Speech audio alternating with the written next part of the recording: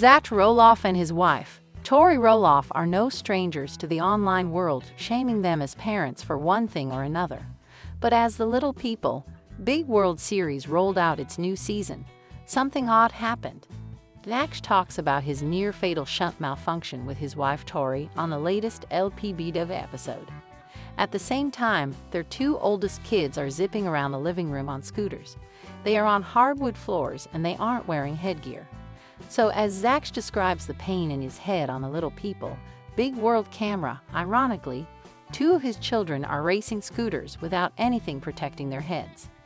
Zach needs to be careful. Tori Roloff talks with Zach Roloff about how careful he needs to be with his head after the surgery. As they discuss this, their son Jackson whips his scooter around a hard coffee table. This puts the Little People, Big World viewers on the edge of their seats.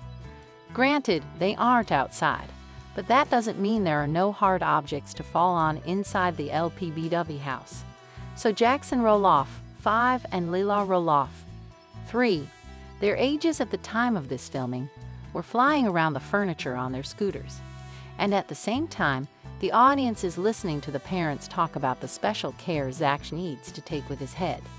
While Zach explains his ordeal, the children's heads are unprotected, and what they are doing looks a bit dangerous. Then Jackson whips around a hard stone fireplace that consists of squared-off sharp edges.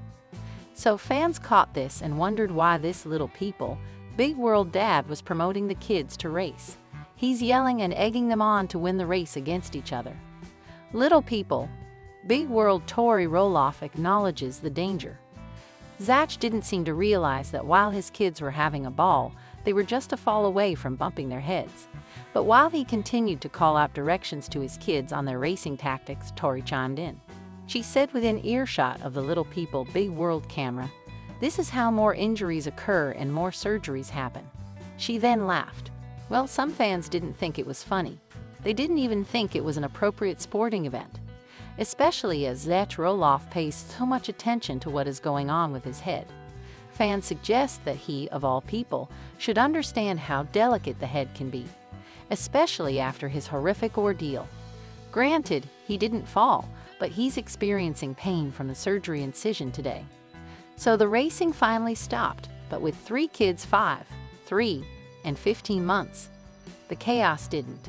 But Zach's Little People, Big World house falls under that saying, controlled chaos. The family consists of 2 loving parents who are all about their kids. While Zach watched his 3 kids race, yes, the baby, Joja Roloff, got in on it too. Thanks to Big Brother Jackson, he whipped the baby along in his walker, and the little one was all smiles.